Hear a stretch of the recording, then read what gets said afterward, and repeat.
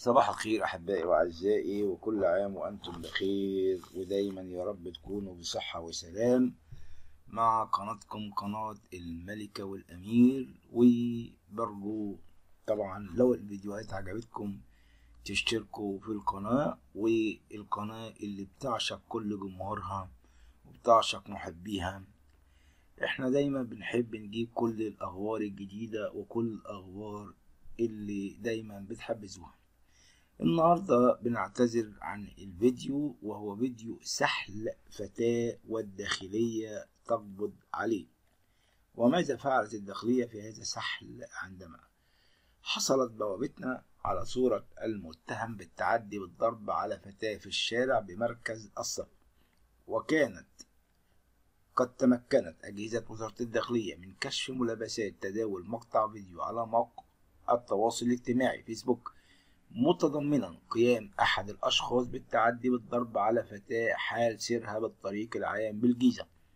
وبالفحص أمكن تحديد هوية الفتاة المشار إليها بمقطع الفيديو، وتبين أنها طالبة مقيمة بدايرة مركز شرطة الصف بالجيزة، وأنه بتاريخ 16 الجاري حدثت مشادة كلامية بينها وبين أحد الأشخاص مقيم بذات العنوان لقيامه بمعاكستها، ولدى معاتبتها له تعدى عليها بالسب والقصف، وحال تدخل والدتها تعدى عليها أيضا بالضرب دون حدوث سمة إصابات.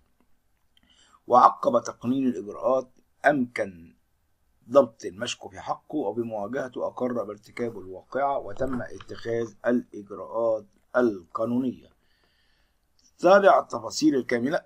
حصلت بوابتنا على فيديو جديد يوثق لحظة الضرب على فتاة على يد عاطل في الشارع بمركز الصف، وكانت قد تمكنت أجهزتنا وتبين أنها طالبة مقيمة بدائرة مركز شرطة الصف بالجيزة، وبتاريخ 16 الجاري حدثت مشادة كلامية وأنه تم التعدي عليها، وهذه هي صورة هذا الشخص. الله يسامحه لما فعلوا من ذلك. هنا كمان في خبر الأطباء احتاروا، والدة الطفلة كاترين تطلب الصلاة العاجلة من أهلها. ماذا فعلت؟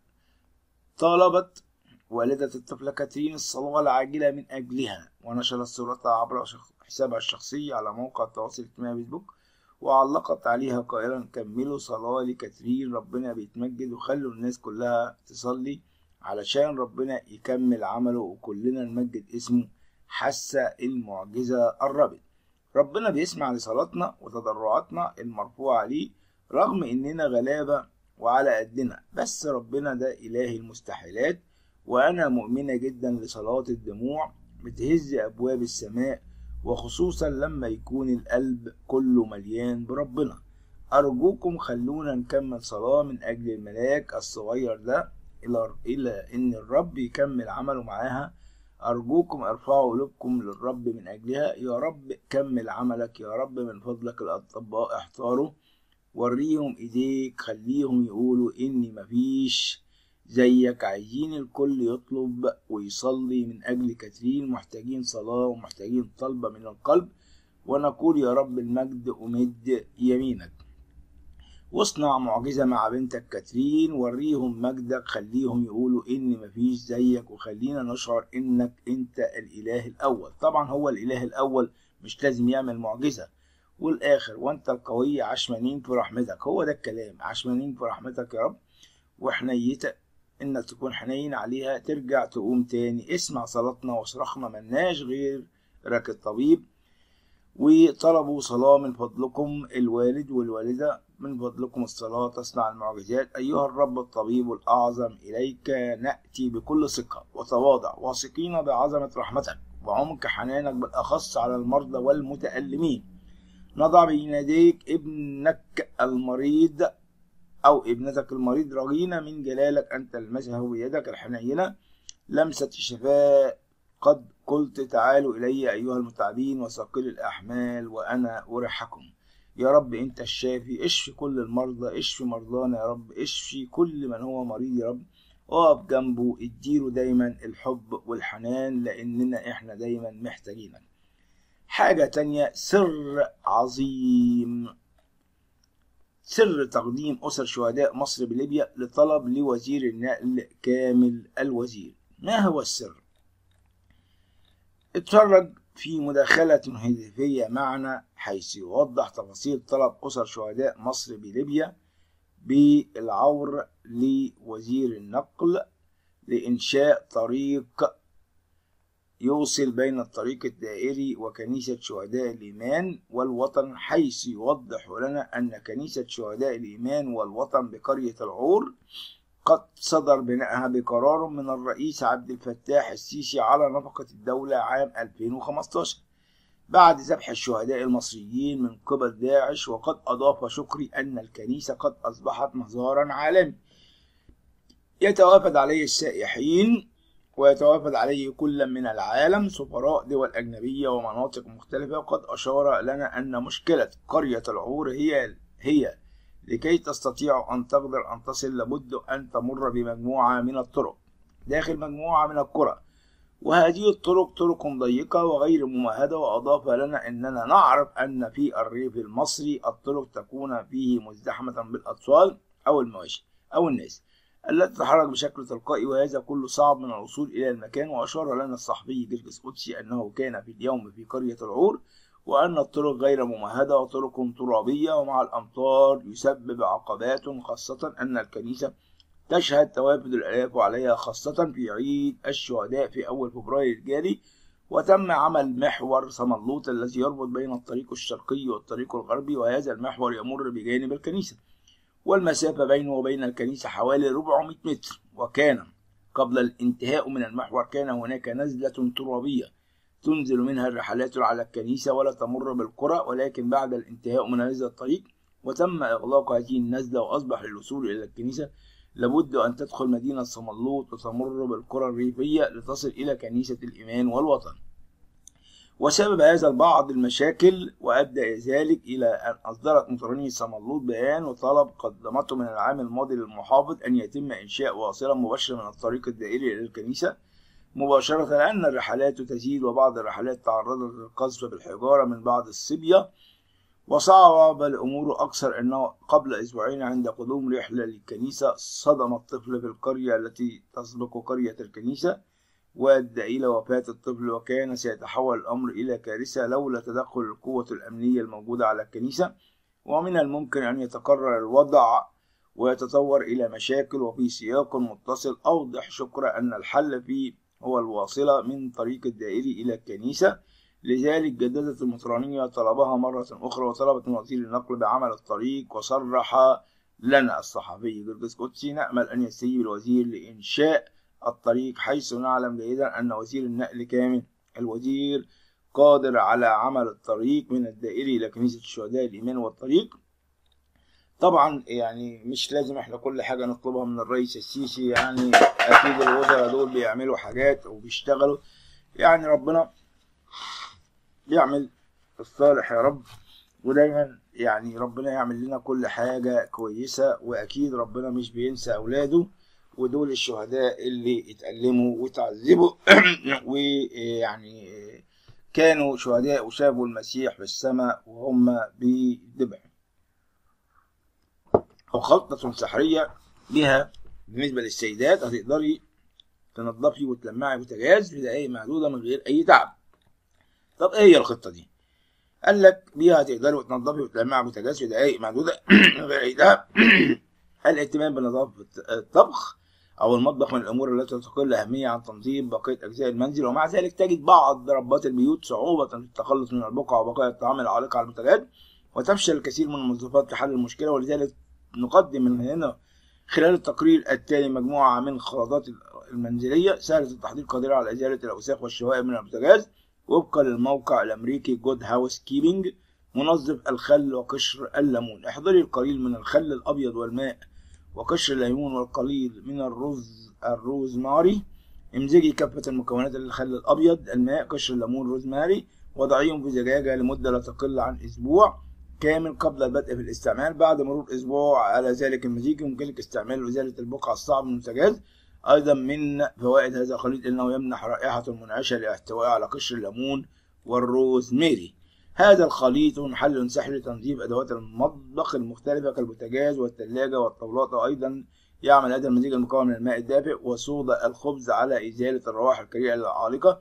كل ما عليك فعله إحضار 4 ملاعق من صودا الخبز، وأضيف إليهم لتر من الماء الدافئ واستخدامه بطريقة مباشرة من خلال السكب على المنطقة المراد تنظيفها لإزالة البقع من أسطح ستانلس ستيل. قم بعمل عجينة مكونة من الماء وصودا الخبز وأفركيها في المنطقة التي ترغبين بتنظيفها، وأفركيها برفق، ثم احضري قطعة قماش مبللة لإزالة بقايا الخليط. خل التفاح يمكنك استعمال أيضا خل التفاح لتنظيف الأجهزة الكهربائية مثل أسطح الميكروويف والبوتاجاز. وكل ما عليك فعله هو تخفيف خل التفاح المركز بالقليل من الماء، وقومي بغمس قطعة قماش صغيرة وامسحي الأسطح بهذا المزيج. أيضا يعمل على إزالة الروائح الكريهة العالقة في غسالة الصحون. أمر آخر وهو مفاجأة. ما هي المفاجأة التي تقدمها قناة الملكة والأمير؟ مفاجأة غير متوقعة أيضا للسيدات وراء تساقط الشعر في الشتاء وحلول سحرية للقضاء عليها.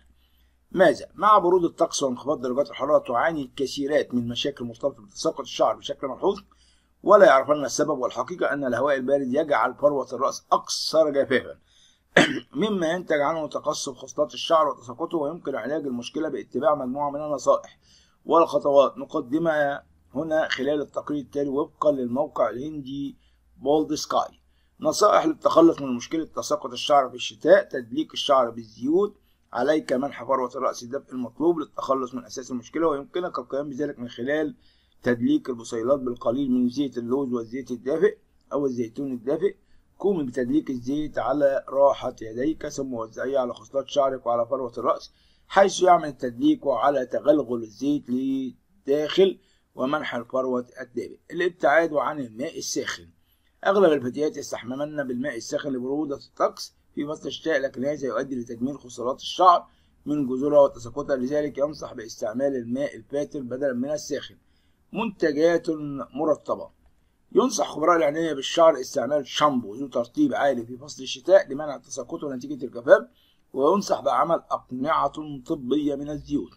أقنعة الشعر. أقنعة الشعر في فصل الشتاء من الحلول الرائعة لمنع تساقطه، فهو يمنح الشعر الترطيب المطلوب ويقلل من تكسير البصيلات. كل ما عليك عمله هو اختيار نوع زيت مناسب وتركه طوال الليل على الشعر وغسله في اليوم التالي بالشامبو والماء الفاتر. تغيير أغطية الوسادة. ينصح الخبراء بتغيير أغطية الوسائد من القطنية للحرارية، لأن القطن يعمل على امتصاص كافة الرطوبة المخزنة في خصلات الشعر وينتج عن ذلك جفاف فروة الرأس. تمشيط الشعر بطريقة صحيحة. يشدد الخبراء على تجنب تمشيط الشعر وهو مبلل واستخدام مشط ذو أسنان واسعة لفك تشابك وعقد الشعر ومن ثم تطهيره قبل النوم، فلذلك يحافظ على الشعر من التساقط. ما أن تستيقظ من نومها في الصباح وتحاول الاستيقاظ لتبدأ يومها بنشاط وتفاؤل. تصاب بفاجعة فور النظر إلى وسادتها حيث تساقط شعرها بصورة ملحوظة. لتعيش يوما مظلما لا تقوى الشمس على إضاءته. يبدأ رأسها يدور يمينا ويسارا والضيق بصدرها يتكسب دموعا في عينيها بحثا عن مخرج يبرد غضبها مع تساؤلات وحيرة لا تتوقف بحثا عن الأسباب، خاصة أنها لا تعاني من أي أمراض أو مؤثرات خارجية ملموسة. حيرة تساقط شعر السيدات التي قد تقودهم بقوة نحو حالة اكتئاب حادة. يقطعها تقرير نشرة موقع ميرو البريطاني يفيد بأن تساقط الشعر غير المرضي يكون سببه سوء واضح في النظام الغذائي الذي يتبعه البعض، لافتا إلى مجموعة من الأطعمة يجب تجنبها حتى تتوقف. قال لك كمان ان الدهون الموجودة في منتجات الألبان، الدهون الموجودة في حيرة تساقط شعر السيدات التي قد تقودهم بقوة نحو حالة من الاكتئاب يعني حادة. يقطعها تقرير نشرة موقع ميرو البريطاني يفيد بأن تساقط الشعر غير المرضي يكون سببه سوء واضح بالنظام الغذائي الذي يتبعه البعض، لافتا إلى أن مجموعة من الأطعمة يجب تجنبها حتى تتوقف تلك المعاناة. مشتقات الألبان. الدهون الموجودة في منتجات الألبان يمكن أن تؤدي إلى ارتفاع مستويات هرمون التستوستيرون المسبب لتساقط الشعر، وإذ كان الشخص يعاني من أمراض جلدية مثل الكحة أو قشور فور الرأس يمكن أن تؤدي منتجات الألبان إلى زيادة تساقط الشعر. السكر. يعد السكر أحد المسببات الرئيسية لتساقط الشعر، ويتسبب في ضعف الدورة الدموية، ما يؤدي إلى توقف التدفق الصحي للدم إلى أعلى الرأس وبشرات الشعر، وبالتالي يحرمها من الحصول على جميع العناصر التي يحتاج إليها. السمك. تحتوي أنواع معينة من السمك، كما أوضح الطبيب الأمريكي جورج كانتروك، على مستويات عالية من الزئبق تؤدي إلى تساقط الشعر، لذا ينصح بتناول قطعة واحدة في الأسبوع. الكحول. يتسبب تناول المشروبات الكحولية في سقوط الشعر، إذ يؤدي إلى فقدان الشعر الرطوبة، مما يجعله هاشا وقابلا للكسر. الأطعمة الدهنية. الدهون من أكثر العناصر التي تسبب سقوط الشعر، إذ تفرز فروة الرأس الزيت الخاص بها المسمى بالزهم، الذي يحافظ على رطوبة ونضارة الشعر، لكن عند تناول الكثير من الدهون تبدأ فروة الرأس في إفراز المزيد من الدهون أيضا، مما يجعل الشعر يبدو دهنيا وباهتا، ويخل بالتوازن الدقيق لفروة الرأس، يتسبب في توقف نمو الشعر. هذه هي الأخبار التي تناولناها اليوم. شكرا لكم أحبائي وأعزائي، ويا رب دايما تكونوا بأحلى خير وصحة وسلام. سلام الرب يكون معكم، آمين. لا تنسوا اشتراككم في قناة الملكة والأمير.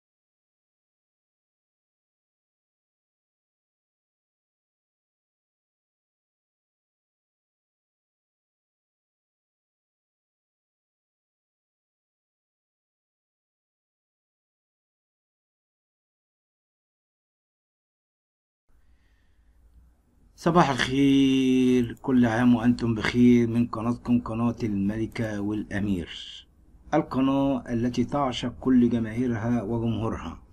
أشكركم على محبتكم ولاستماعكم الفيديوهات السابقة. جاءنا بيان عاجل، وهو تحذير مما سيحدث على مدار 45 يوم متواصلة من الآن. تحذير شديد الخطورة، تحذير على جميع صفحات مواقع التواصل الاجتماعي مما سيحدث على مدار 45 يوم متواصلة من الآن. منقول للأهمية، ربنا يحافظ على الجميع. من الآن ولمدة 45 يوم الكل سيصاب بدور أوميكرون، أي البرد زي ما بنسميه. كل المتخصصين في كل العالم بيقولوا الكلام ده. المهم التعامل مع الأعراض، لازم نفهمه كويس عشان نعرف نعالج نفسنا. الأخطاء في التعامل مع دور البرد ده هو سبب الوفاة الكتير من الناس خلال هذه الأيام. عشان كده البوست ده هيبقى مهم جدا إنك تخليه قدام عينيك وتلتزم بيه كويس جدا. الأعراض وطريقة التعامل معها. لو عندك سخونية، لو وصلت حرارتك لدرجة 39 بناخد خافض حرارة، من مشتقات البارستامول زي البنادول أو الدوليبران أو نوفالادول أو أبيمول، والجرعة بتكون عند اللزوم كل 6 ساعات 1000 ملم. س. لو الحرارة ما نزلتش بنخلي الجرعة كل 8 ساعات، وبنعمل تبادل مع نوع آخر كل 4 ساعات زي البروفين مثلا. ولازم تبقى واكل كويس قبل البروفين لأنه بيعمل تعب على المعدة الفاضية، لكن الأفضل لو الحرارة بتنزل نخلينا في البارستامول أفضل. لو عندك احتقان مهم جدا المشروبات الساخنة عشان نقضي على الالتهابات اللي بيسبب الاحتقان، وممكن نستخدم أي استحلاب لو مفيش تحسن بالمشروبات الدافئة. لو عندك كحة، لو الكحة جافة أو أي أدوية للكحة مش مضرة، لكن الأفضل إنك تستمر على المشروبات الساخنة. ولو حاسس إن في بلغم وزورك مقفول، ممكن جدا أي مذيب بلغم أو طارد أو مهدئ للشعب الهوائية. أعزائي، أي أدوية من أدوية البرد المعروفة والمتداولة والآمنة. لو عندك ضيق تنفس أو أكسجين منخفض أو زرقان في الشفاه أو عدم القدرة على النوم بصفة مستمرة مع خمول مع حرارة مش بتنزل، يجب إنك تروح للدكتور فورا وتروح المستشفى. لو عندك مرض مزمن يجب استشارة الطبيب الخاص بك أولا. بالنسبة للفيتامينات، يفضل أن أخذ فيتامين سي من الفواكه والخضروات زي البرتقال، زي اليوسفندي، زي الفلفل الألوان، زي الجوافة. لو محتاج فيتامين د ممكن من الصيدلية، والأفضل التعرض للشمس في الأوقات الصحيحة لذلك. أهم النصائح: بلاش حقنة البرد بتاعة الصيدلية، ممنوع المضاد الحيوي إلا باستشارة الطبيب. دفوا نفسكم كويس قوي، امتنعوا عن المشروبات الغازية. الأكل لازم يكون صحي، بدلوا السكر بالعسل الأبيض، كتروا من تناول الخضروات والفاكهة. أرجوكم بلاش تخزنوا أدوية في بيوتكم. بعض الصيدليات حاليا مش بيلاقوا فيها أدوية الكحة بسبب الناس اللي بتيجي تاخد. أعجبني، وربنا يحافظ على كل المصريين كلنا جميعا، ويا رب دايما يكون أفضل وأحسن. طيب، في القادم أسوأ بكثير. سامحوني لهذا الكلام. القادم أسوأ بكثير. الأرصاد تحذر المواطنين.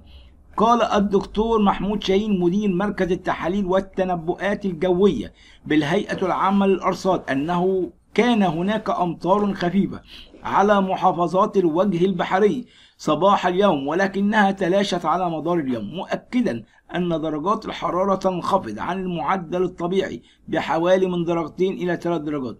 وأضاف الدكتور شاهين خلال لقائه له عبر فضائية إكسترا نيوز أن درجات الحرارة ستستمر في الانخفاض خلال الفترة المقبلة والحالية، مشيرا أن درجات الحرارة على القاهرة ومحافظات الوجه البحري تتراوح بين 15 و 16 درجة مئوية. أحبائي وأعزائي، إنه الأسوأ في الأيام القادمة. لماذا؟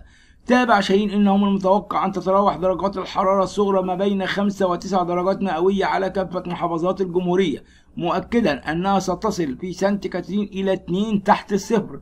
وأشار مدير مركز التحاليل والتنبؤات الجوية بالهيئة العامة للأرصاد إلى أن شهر يناير من أبرد الشهور فصل الشتاء، مؤكدا أنه خلال 24 ساعة القادمة هناك استقرار في حركة البحار وارتفاع الأمواج يصل إلى 2 متر، نقلا عن أخبار اليوم. حقيقة الحاجة صعبة جدا جدا جدا. الجو شديد البرودة، الجو بيعرض الناس للخطورة، لكن طبعا احنا لازم نقول اني منبه شعبنا العظيم من هذه الأخطاء اللي هم بيعملوها. طب يا ترى في ايه تاني؟ قال لك أخطاء كارثية تفعلها أو نفعلها أثناء شربنا للشاي تحوله ليكون ضارا جدا للصحة. إزاي الكلام ده؟ قال لك أخطاء كارثية يمكن ارتكابها عند تحضير مشروب الشاي. يعد مشروب الشاي من المشروبات الأكثر شيوعا في العالم، ولهذا تختلف وتتعدد طرق تحضيره بين كثير من الناس، ولهذا يمكن ارتكاب بعض الأخطاء دون أن نعرف فنجعله مشروب مضر وليس مشروب صحي. كيف يتم ذلك؟ من ضمن هذه الأخطاء تناول الشاي المكثف، حيث أوضحت إحدى المجلات الطبية أن سيدة تبلغ من العمر 47 عاما حدث لها مشاكل صحية بسبب تناولها الشاي لفترة لا تقل عن 17 عاما، وهذه المشاكل تتمثل في هشاشة عظامها وتساقط أسنانها، وهذا السبب يعود إلى تراكم مادة الفليور. ولذلك نصح بعض الأطباء بالالتزام بعدم وضع أكياس الشاي في الماء المغلي لفترة زمنية طويلة، وإن عدد أكواب الشاي لا تزيد عن 4 أكواب في اليوم الواحد. وفي الولايات المتحدة الأمريكية أجريت دراسة في جامعة كاليفورنيا، حيث أشارت هذه الدراسة لأنه من الأخطاء الشائعة التي يفعلها الكثير من الناس وبالأخص الشعب المصري هو تناول مشروب الشاي بعد تناول الطعام مباشرة، وهذا خطأ كبير يقع فيه الكثير من الناس، لأن هذا يسبب فقر الدم مع مرور الوقت، لأنه يعمل على تكسير الحديد في الدم. بالإضافة إلى أنها نبهت هذه الدراسة أيضا بعدم شرب مشروب الشاي في الوقت هذا الوقت وهو وقت قبل النوم مباشرة، وذلك لأن مشروب الشاي يعمل على إسراع النبضات وسرعة التدفق الدموي، يعمل أيضا على تنشيط الجهاز العصبي، مما يعمل على عدم القدرة على النوم.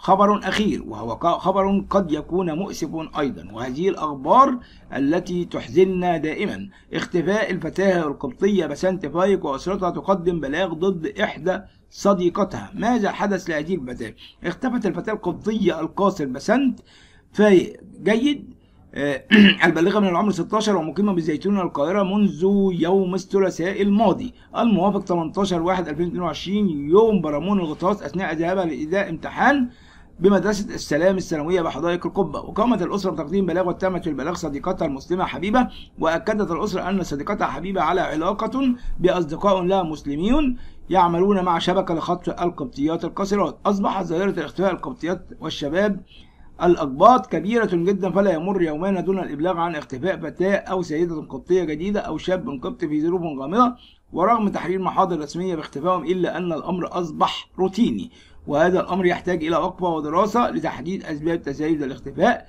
خلال الفترة الأخيرة، خصوصا أنه بيتم الوصول إلى بعضهن والكثير منهم ما زال مصيرهن مجهول رغم الاستغاثات، وهذا ما جعل أسرهم في مأساة. شكرا لكم أحبائي وأعزائي، ونحن لا نعلم ما يحدث كل يوم تلو الآخر. تختفي فتاة قبطية جديدة وتمر الأيام وتعود الفتاة بدون أي تفاصيل حتى نحمل الفتيات الأخرى ولا يحدث مثل ما حدث معها، ومنهم فتيات لم تعودوا، فهناك فتيات مختفية منذ شهور كثيرة ولم يعودوا حتى الآن، وهذه المرة ليست فتاة فقط بل أسرة كاملة مختفية. أحبائي وأعزائي، كلها أقاويل ممزوجة ومرتبطة ببعضها، وهناك جريدة تسمى جريدة الحق والضلال، وهي دائما كاتبيها يلصقون الكتابات ببعضها وليس لها علاقات بها، وأنها ليس هم كتاب بل هم بعض الصغار الأطفال الذين يرشقون الكلمات والألفاظ ببعضها وليس لها بها أي ارتباط ببعض. ونحذر من قراءة هذه المقالات اللي ملهاش أي معنى. لا ربما أن هذه الجريدة ليس بها أدم يراجع كل هذه المقالات، ولكن الهدف منها هو التجارة. ولكن نشكركم على حديثكم واستماعكم لهذا الفيديو، وإن شاء الله هديكم دايما أول أخبار جديدة، ويا رب تكون في أخبار سارة ومفرحة لكل الشعب المصري وكل العالم أجمع، سواء مسيحيين أو مسلمين أو مسيحيين. لكم مني كل الحب والتقدير، وسلام الرب معكم، أمين. لا تنسوا اشتراككم بقناة الملكة والأمير.